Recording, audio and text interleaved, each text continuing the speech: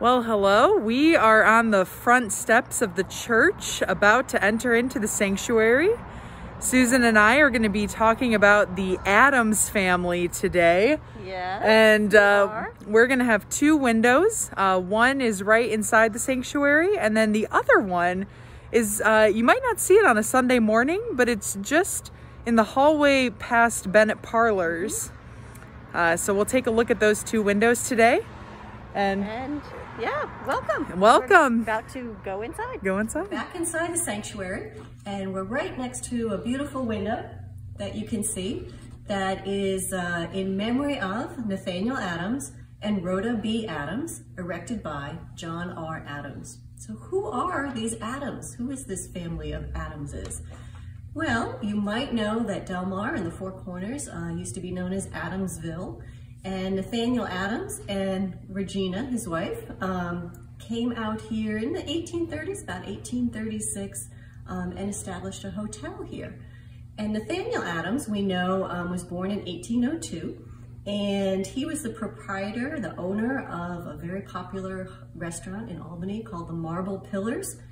And he saw an opportunity out here. We don't think of Del Mar, the former Adamsville, as being in the country. But in the 1830s, there was not much out here. There was the Delaware Turnpike that came from Albany out to Points West. There was some scattered farmhouses, but there was travel starting to pick up on that highway or on that turnpike.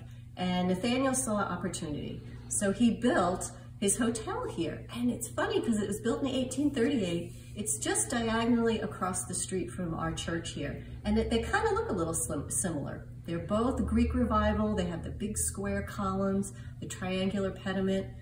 So Nathaniel Adams was here first with his hotel. Maybe DRC copied his design, but that Greek Revival architecture is very popular no matter what. So he had a very thriving business here.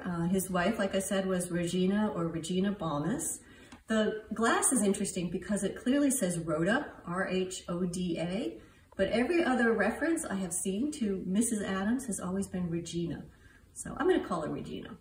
They were married in 1825. Like I said, he came out here and established his hotel in 1838. Soon, the developing village became known as Adamsville, named after this family, and he was the first postmaster in 1840, right here.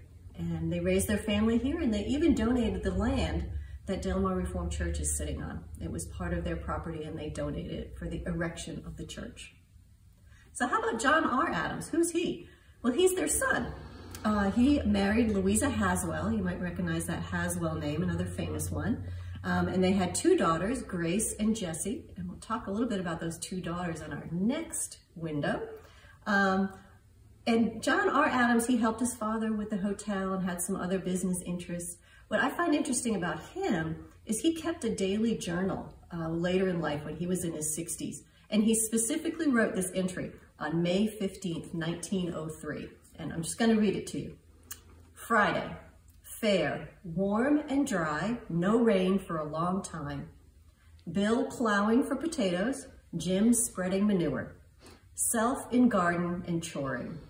Louise and Grace went to Albany at 1:09, home at 5:30. Shopping. They got on the train and went into Albany to go shopping.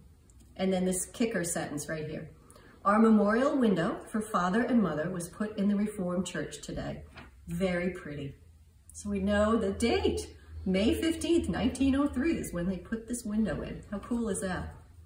So the other little fun tidbit about John R. Adams is also in the archives is a copy of one of his checkbooks. And, you know, most of your older viewers will remember checkbooks where you wrote your check stub.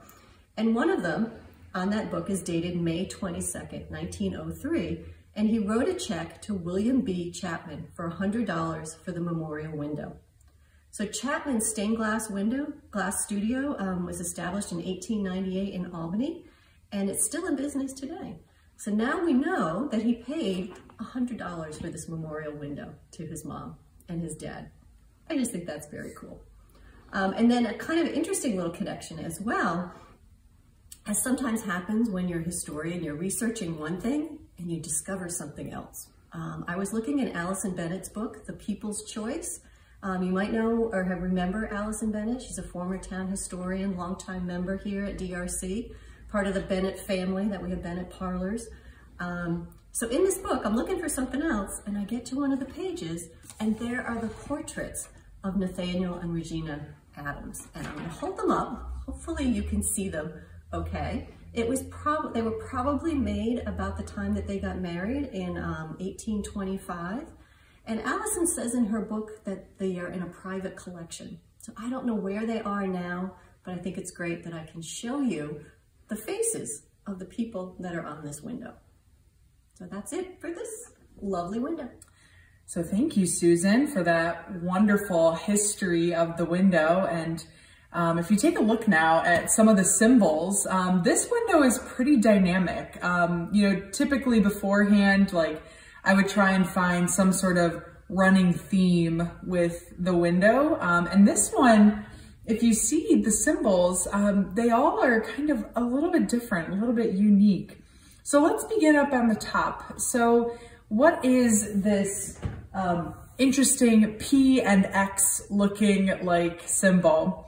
So that's actually the Cairo symbol, and it's one of the most historic and earliest symbols for Christianity. It's the first two letters of the Greek alphabet, and it typically represents Jesus and a common representation of the crucifixion. Interesting backstory behind the Cairo symbol is that Constantine, while he was in battle, had a vision, thus inspiring him to be instructed by his Christian faith.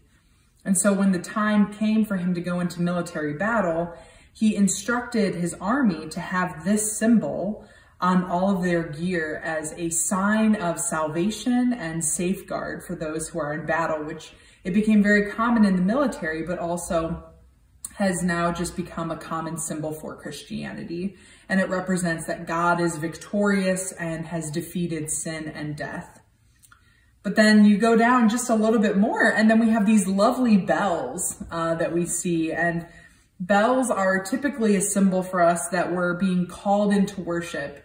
We see Pastor Chris and Luke ringing the bells for us every week.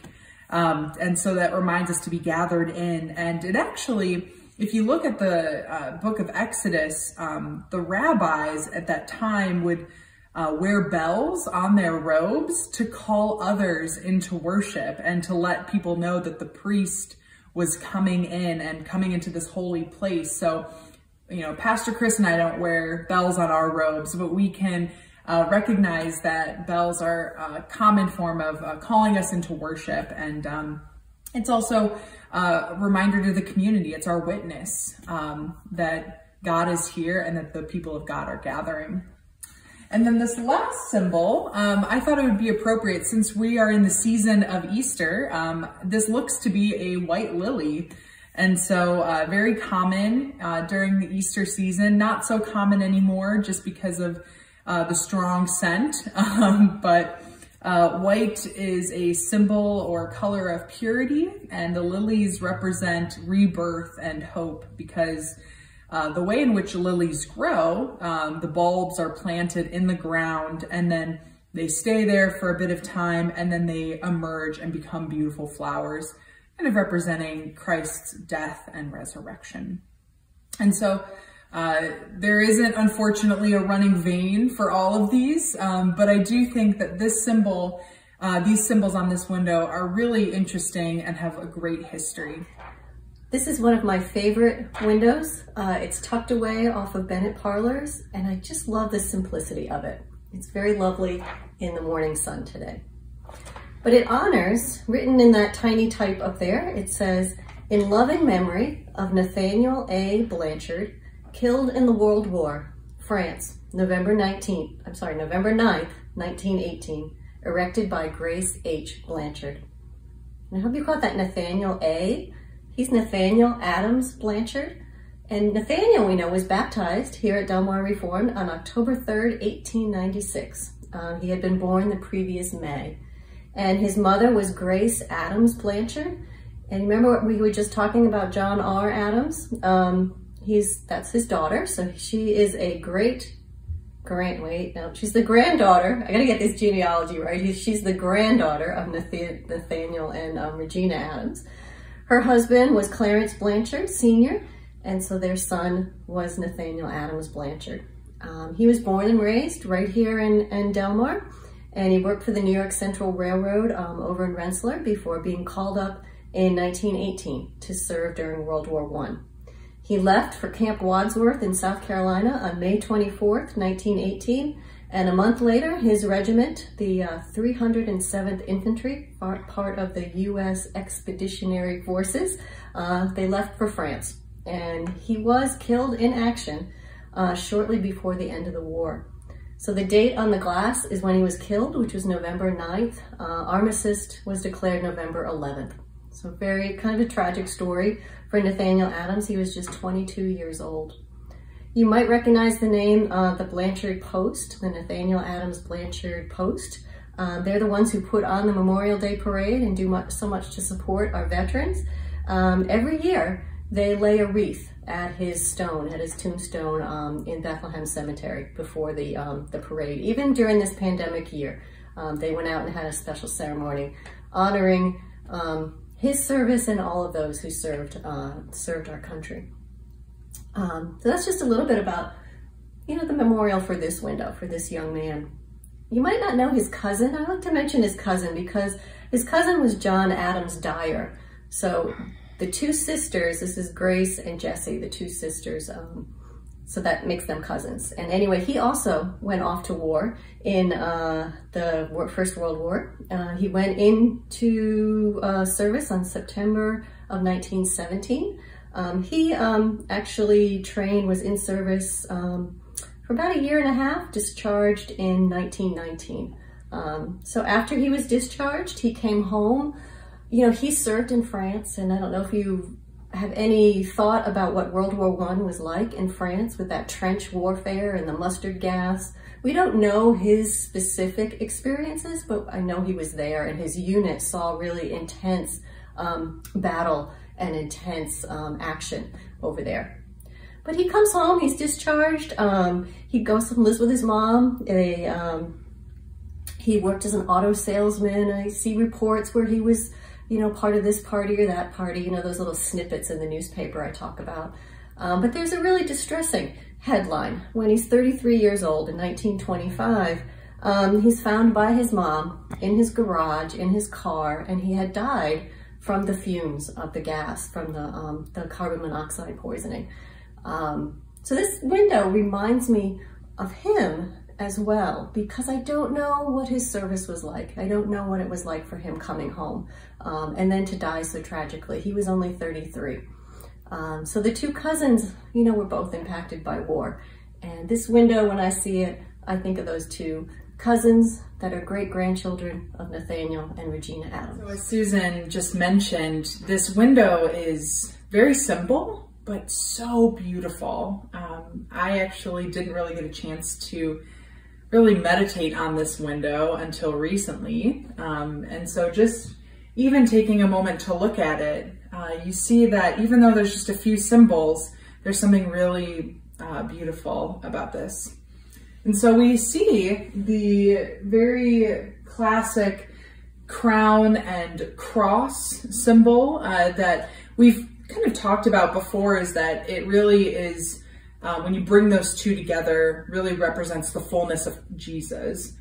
Jesus being the one who has authority over all of creation, who is King of Kings, Lord of Lords. And yet with the cross, there is a humility and a sense of suffering and dying for those whom he loves so much. And so when I see those symbols put together, I think of that really is the fullness of Jesus, the suffering servant, the one who has come to redeem us, but in a way that isn't like maybe some of our leaders today, but is someone who is just full of love and grace and compassion. And then we have on the surrounding side, I see those as palms, which kind of, once again, is that call to remind us about Palm Sunday, our hosannas, ushering in Jesus, come, save us. But the window also, I noticed on the sides, it looks to be like bluish, purplish, greenish on the side. And I couldn't help but make the meaning out of that it might be water. And it could be streams of living water, or all kind of flowing in and through and maybe even to Christ. And it just reminded me also of our baptismal water vows that we make with one another, and that it's for each of us little ones that God came into the world to save us. Even when we didn't know it, God loved us. And so just thinking about how the cross and the crown are the fullness of Jesus, but then those waters that surround it, I couldn't help but possibly make the meaning out of that symbol, or that color choice, that it was to bring us back to our baptism. So that's it for this week. Thank you.